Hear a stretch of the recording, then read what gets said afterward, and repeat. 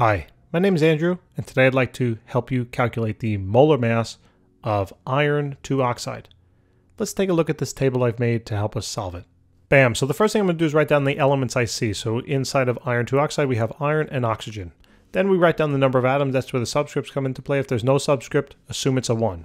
So there's 1 iron and there's also 1 oxygen. Then we're simply going to multiply those number of atoms by the mass of each element. Those masses are found on the periodic table, so let's take a look. Here's iron, 55.85. Here's oxygen, 16. So those are the masses we're going to write down.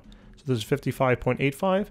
Oxygen is 16. And then all we have to simply do to find the total mass of the element in the compound is just simply multiply the number of atoms by the mass. So this is going to be simply 55.85. And then for oxygen, it's simply 16. And then when you add those two together, that's when you find the total. All right, so the total mass here of iron 2 oxide is going to be 71.85. Since we're solving for molar mass, the units here are in grams per mole. That's all there is to it. Thanks for tuning in. Now you know how to find the molar mass of iron 2 oxide. I'll see you in the next video. Take care.